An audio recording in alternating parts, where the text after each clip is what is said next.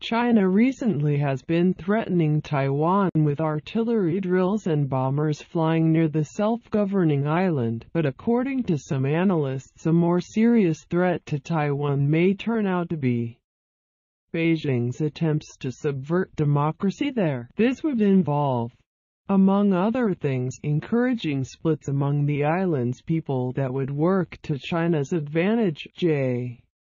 Michael Cole, chief editor of the Taiwan Sentinel, summed this up well when he wrote that, instead of trying in vain to win the hearts and minds of the Taiwanese as part of its effort to engineer the unification of China, the Chinese Communist Party (CCP) has abandoned that strategy. Instead, Cole said, the CCP is now intensifying efforts to corrode and undermine Taiwan's democratic institutions, create social instability, further isolate Taiwan internationally, and hollow out Taiwan's economy by attracting its talent. Beijing regards democratic and self-governing Taiwan as part of its territory, a breakaway province that must return to the motherland, according to Cole. The key reason for China's shift to a subversion strategy is the failure of an 8-year-long attempt by China to shape Taiwanese self-identification and support for unification through various economic incentives and various acts self-described as goodwill, and in elections for both the executive and legislative branches of government 2016. Taiwan's voters came out in favor of a return to power of what Cole calls the Taiwan-centric Democratic Progressive Party (DPP). China's unhappiness with Taiwan's new president for 8 years, from 2008 to 2016. Taiwan's President Ma Ying-jeou pursued a policy of rapprochement with Beijing. Beijing sees Tsai as a proponent of independence for the Taiwan and its more than 23 million people, though Tsai has been careful not to speak openly about independence. She hasn't supported the conciliatory China policy pursued by her Nationalist Party predecessor, Ma Ying-jeou. Tsai's ruling DPP has also declined to endorse a so-called consensus reported to have been agreed to in 1992 by China and Taiwan when the island was ruled by the Kuomintang (KMT) or Nationalist Party. DPP supporters contend that there's little documentation to show that any consensus was agreed upon. At the same time, Tsai has taken a pragmatic approach by calling for a continuation of the status quo with China. Beijing has cut off contacts with Taiwan that had been established during Ma Ying-jeou's presidency and has been using a variety of means to pressure its government and, sometimes undercover, to influence its people. In 2017, China intensified its efforts to get nations that have diplomatic relations with Taiwan to break off their ties with Taiwan. These efforts had so China was clearly unhappy when Taiwan's new president, Tsai Ing-wen, took power in May of 2016, ceased when Ma Ying-jeou was in power under a kind of tacit agreement by China to ease pressure in the diplomatic realm. How PRC subversion works. Russell Shao, executive director of the US-based think tank Global Taiwan Initiative, has outlined how a policy of subverting Taiwan's democratic system might work. In testimony last month before the congressionally funded U.S.-China Economic and Security Review Commission (USCC), Shao said that China had already adopted subversion tactics in the 1980s, when Taiwan began moving from a dictatorship under martial law to a democratic system. He described such tactics as part of the Communist Party's United Front policy of forming alliances with non-communist masses against a common enemy that dates back to the 1920s, according to New Zealand scholar Anne-Marie Brady. United Front activities incorporate working with groups and prominent individuals in society, information management, and propaganda. And it has also frequently been a means of facilitating espionage. China's leader Xi Jinping gave a speech in 2014 on the importance of United Front work, calling it one of the Communist Party's magic weapons, as Xiao explains it. Given the history of the Chinese Civil War between the Communists and Nationalists and the strategic importance of Taiwan for the Communist Party's leaders, Taiwan remains the United Front's #1 priority, after the People's Republic of China (PRC) took the Republic of China's seat in the United Nations in 1971. Beijing's objective evolved into the incorporation of Taiwan into the PRC under a formula described as one country, two systems.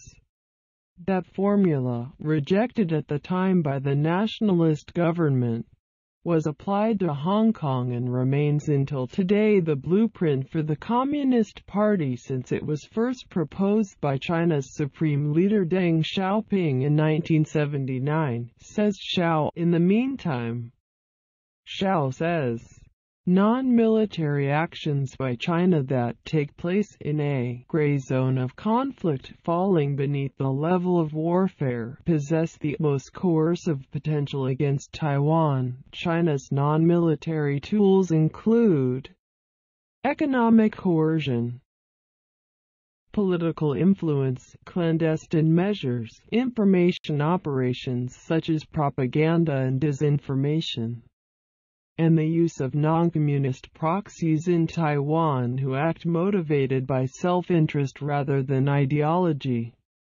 China's efforts to get Taiwan's diplomatic allies to break their ties with the island and switch their recognition to Beijing can have a psychological effect. Since the election of Tsai Ing-wen as president of Taiwan in 2016, China has intensified its anti-Taiwan diplomatic offensive. On May 24, the West African nation of Burkina Faso cut its ties with Taiwan, ending a 24-year-long relationship with Taipei only a few weeks after the Dominican Republic severed its relations with Taiwan. Taiwan now has only 18 diplomatic allies around the world compared with 22 when Tsai was elected president. In a televised statement, Tsai criticized Beijing for its dollar diplomacy and said that Taiwan would no longer be forbearing and would instead become more determined in seeking international partnerships. But as Xiao explains, the continued bleeding of diplomatic allies could lead to lower public confidence and morale in Taiwan. Beijing is also using its influence to exclude Taiwan from international organizations, such as the World Health Organization and the International Civil Aviation Organization, recruiting Taiwan's young people according to Russell Xiao. The student-led Sunflower Movement on Taiwan in the spring of 2014 caused a rethink in Beijing's approach to United Front work against Taiwan.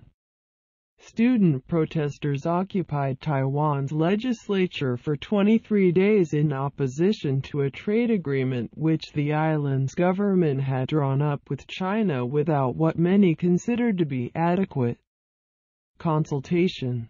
Beijing found that high-level exchanges with Taiwan had done little to change pro-independence views on the island.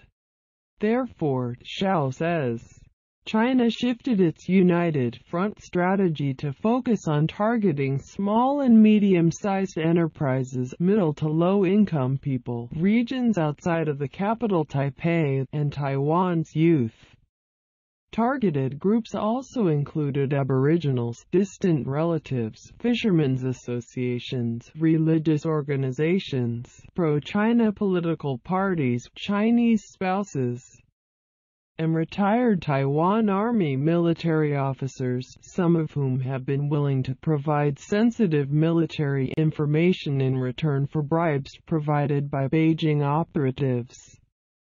In a report written for the U.S.-based Jamestown Foundation, China scholar Peter Mates wrote that in 2009 then-President Ma Ying-jeou opened the flow of people and businesses across the strait without consulting security officials on how to manage the risks. This brings up another issue. An estimated 300,000 Chinese wives in Taiwan with passports from China are reported to include many who are associated with pro-unification groups. Chinese businesses go through local pro-China legislators in Taiwan to purchase local fish products, making some local industries beholden to China and its interests, according to Russell Shao. In an effort to attract Taiwanese high school graduates, China offers them subsidies to study at Chinese universities and to stay on and work there if they like. This can be particularly appealing at a time when wages remain stagnant in Taiwan and openings for well-paying jobs are limited. At the same time, China's economy has been growing much faster than Taiwan's in recent years, thus opening up more opportunities to start up small businesses in China. Michael Holtz of the Christian Science Monitor reported last month from China's southeastern city of Fuzhou on Beijing's efforts to win over young Taiwanese. Fuzhou is located on the western side of the Taiwan Strait and only 155 miles from Taipei, Taiwan's capital. According to Holtz, in February Beijing introduced 31 new policies aimed at making it easier for Taiwanese to invest, study, and work on the mainland. The U.S. connection, as Russell Shao notes. Beijing attempts to use United Front activities to weaken Taiwan's relationship with the United States, its main security partner. Chinese propaganda presents China as Taiwan's natural partner for cultural and ethnic reasons, despite the fact that Taiwan and the U.S. share an interest in supporting democracy and human rights. On March 17, President Donald Trump angered Beijing by signing legislation known as the Taiwan Travel Act, which encourages U.S. officials to visit Taiwan. The U.S. has unofficial ties with Taiwan and provides the island with defensive weapons. Trump also upset Beijing by authorizing U.S. companies to sell to Taiwan technology needed to renovate the island's aging submarine fleet, the oldest such submarine fleet in the world. Perhaps more importantly, U.S. technology will now support Taiwan's development of new submarines.